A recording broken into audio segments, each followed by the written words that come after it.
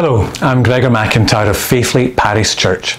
You've joined Faithfully for its online service this week, and we're going to look at the story of the parable of the talents. But let's prepare for worship. Let's praise God who comes to seek the lost. Praise God who comes to heal and mend. Praise God who does not count the cost. Praise Father, Son, and Holy Ghost with our first hymn this morning, As the Deer Pants for the Water.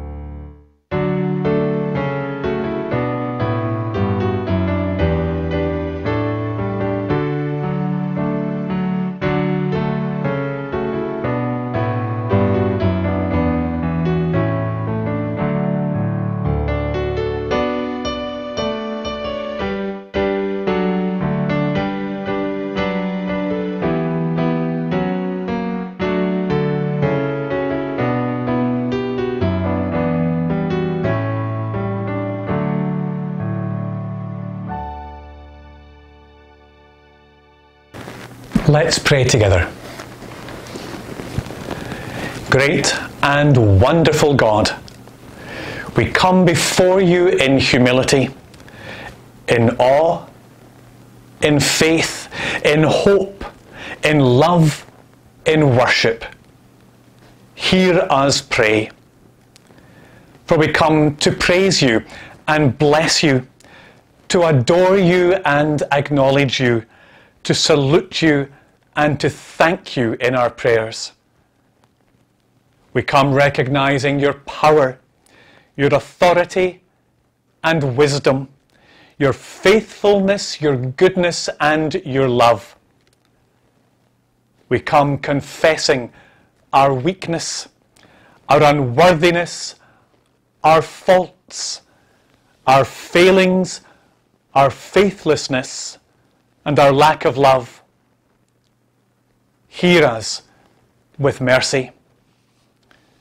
We come seeking your mercy and your guidance and your strength, your renewal and inspiration, your living word to answer our prayers. And we commit ourselves to your service, your purpose, your kingdom, your will, your people, and your world. May we not sit back, may we not stand aside, but may we do what can be done with your help for the gospel and the salvation of our Saviour, your Son, our friend and Master Jesus. Amen.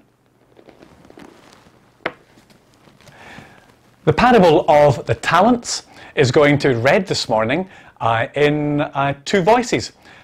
I'm very pleased to say that Leslie joined me to read this story from Matthew chapter 25.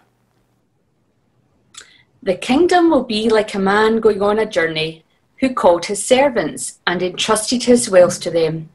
To one, he gave 5 bags of gold, to another 2 bags, and to another 1 bag, each according to his ability. Then he went on his journey. The man who had received 5 bags of gold went at once and put his money to work and gained 5 bags more. So also the one with 2 bags of gold gained 2 more.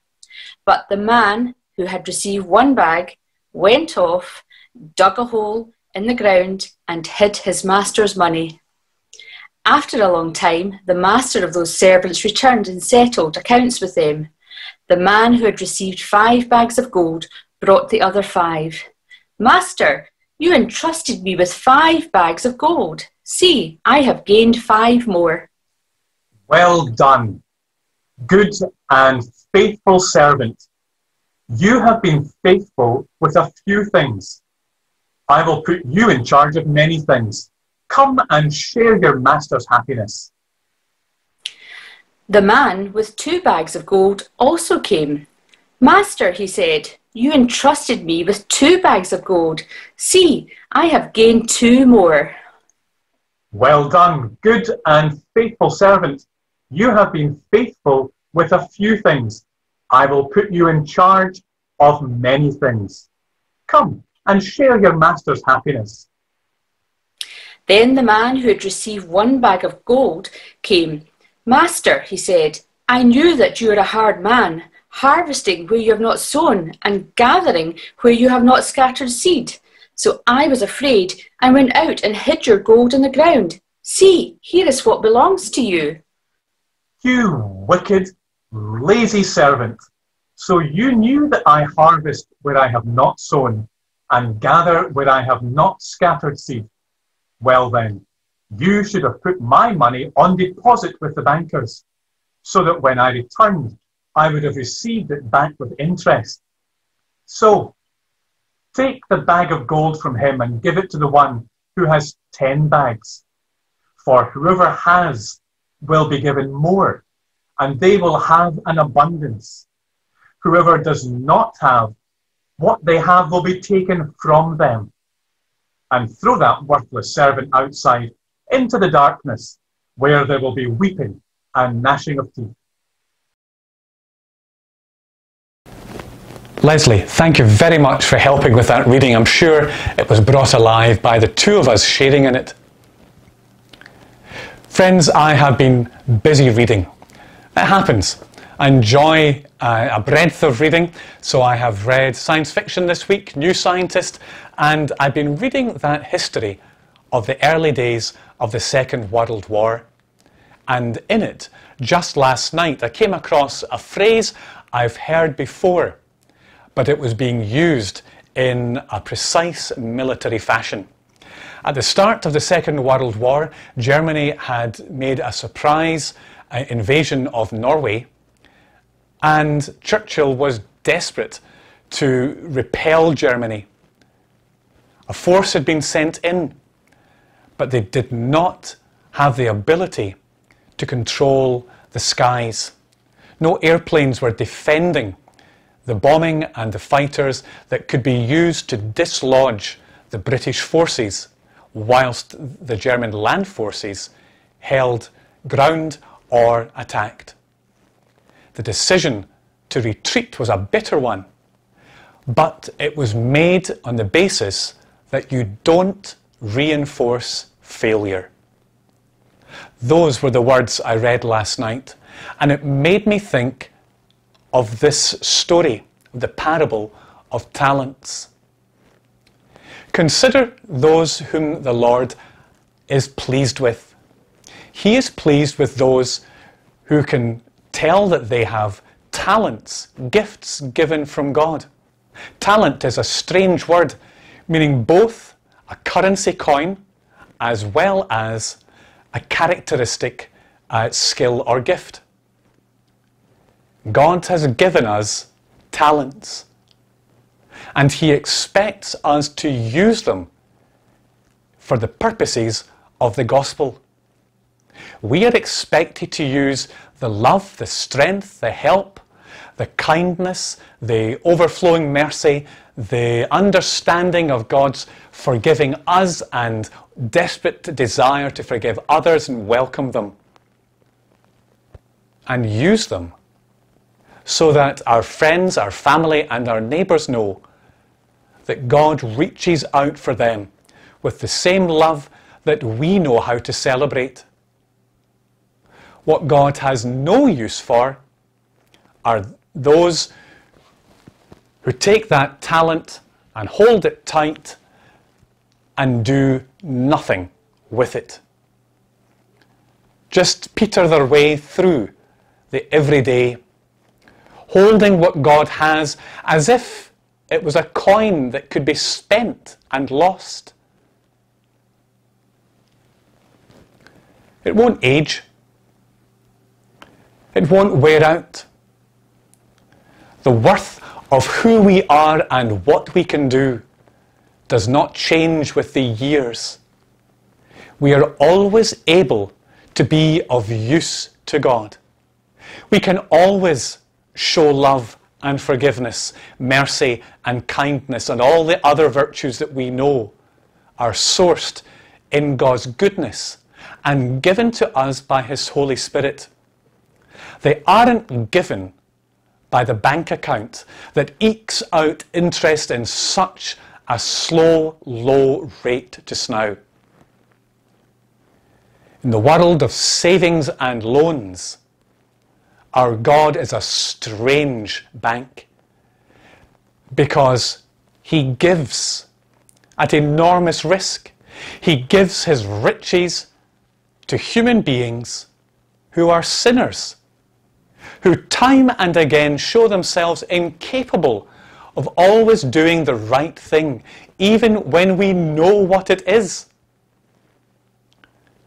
But God gives again and asks us to take part in His work of using what He gives us to let the story be told that even sinners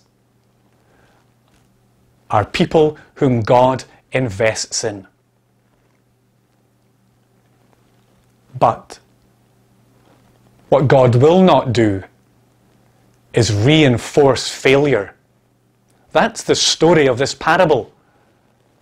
The first two servants, nobody's saying they're perfect. They just got on and did what they could. It's the third that fails.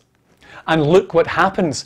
Even the one talent he has is taken from him and given away.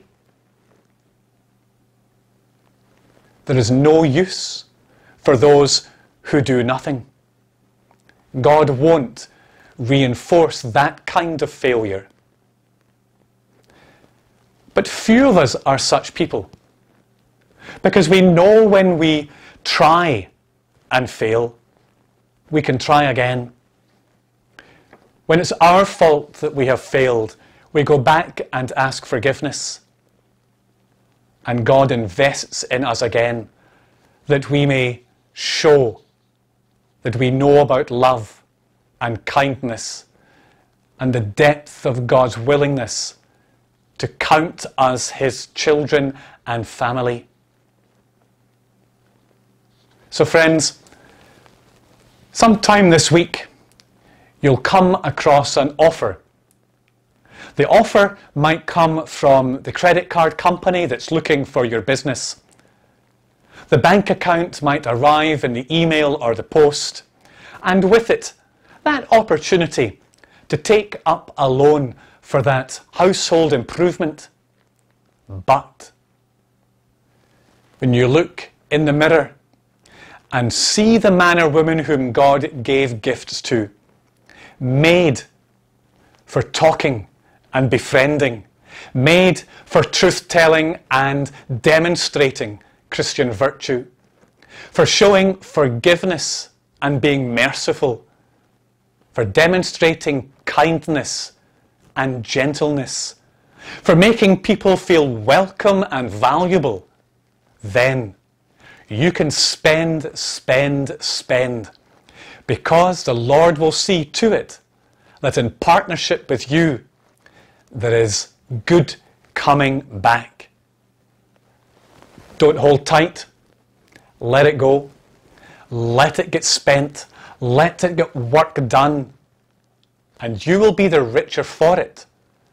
Because the Lord will say, come and enjoy my good pleasure in you.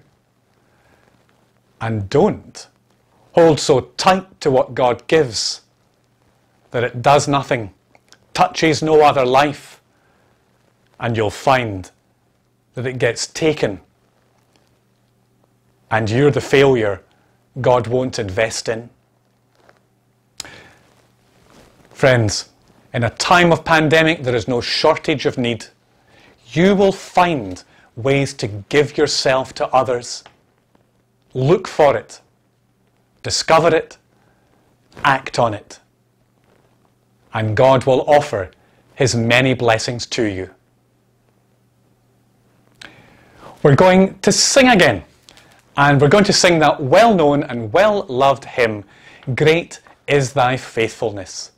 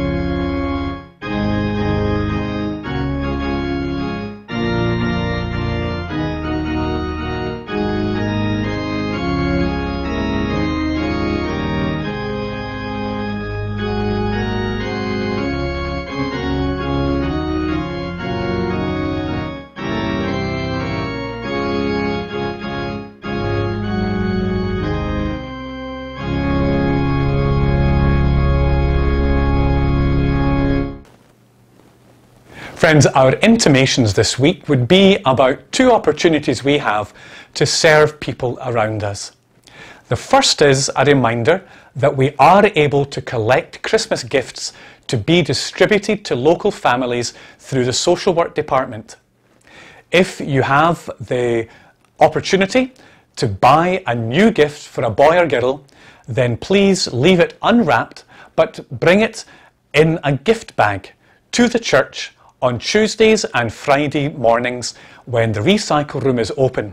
The gifts will be gathered from there before they are taken to the social work department for their distribution. If you're unable to get to the church, then you can ask perhaps your elder or ask if I can pick up your parcel and take it to the church. If you are unable to spend time shopping for gifts because you're either wary of being out for a length of time or any other reason is keeping you from doing that, you have a second opportunity to contribute to our local area. A collection has been started to purchase Chromebooks for Eden Barnet School. Already £140 has been donated, and that's well on its way to buying the first Chromebook or laptop for the school. They're of incredible use to many of the lessons the children undertake day by day, and when children have been isolated, or if the school was to be closed, then such laptops are able to go home to enable children to keep up with their lessons. So we're making it possible for the school to have more of these valuable tools for class use and, if they were necessary, during any class or school lockdown. A cash donation can be brought to the recycle room on Tuesday and Friday mornings between 10 and 12, or can be passed on to an elder, or give me a message and I'll come to the door and take a donation from you. Please remember that both collections of either gifts or of money are both voluntary. There is no obligation in taking part in either of them. Those are our intimations this morning. Let's now come together and pray. And this morning there will be a short period of silence for you to bring your prayers.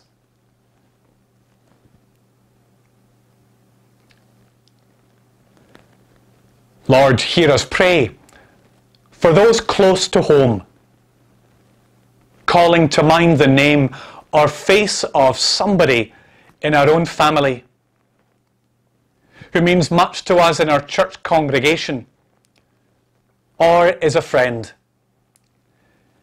In the quiet, we hold them before you and ask you to bless them in their daily life.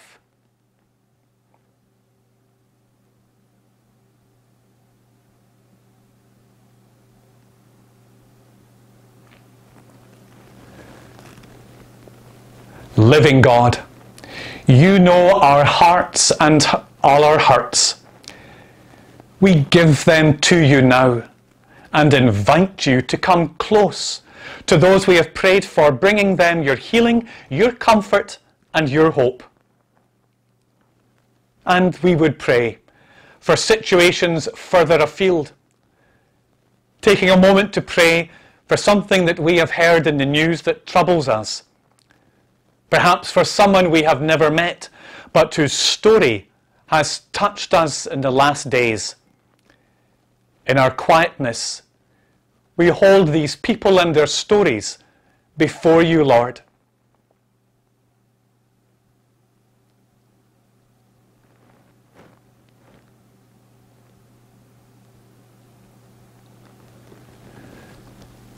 Lord God, you know those who are thirsty in this world and need to be slaked with thirst, guidance and help.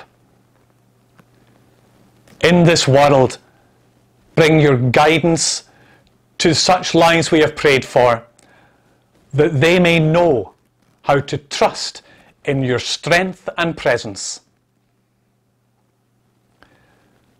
Finally, we spend a moment praying for our church. Perhaps for Faithfully's congregation, the wider church, or all people of faith. In the quiet we pray for those who will share this time of worship and praise your name the world round.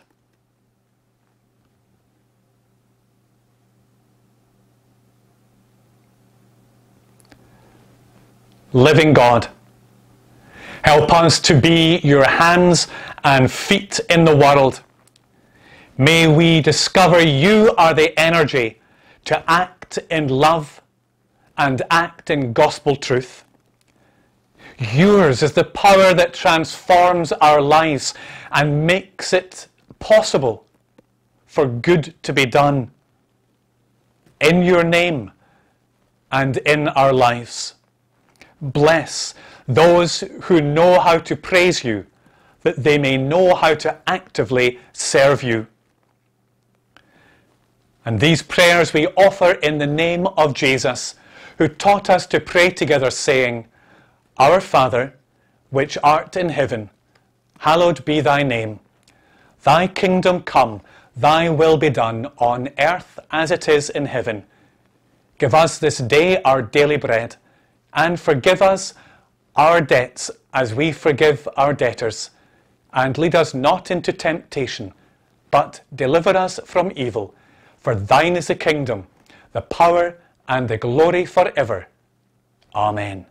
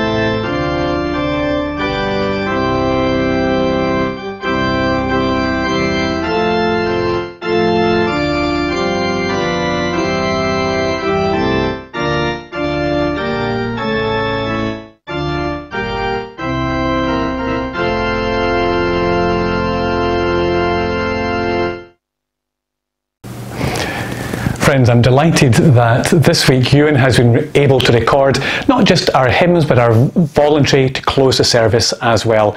Ewan, we're delighted that your arm is recovering well enough that you are able to do all of that for us. And you've picked up on the theme of the bags of gold that were given out in the parable for a medley on the theme of money. We're all going to enjoy listening to that. Let's close with our blessing. Now may the blessing of God Almighty, the Father, the Son, and the Holy Spirit be with you now and forevermore. Amen.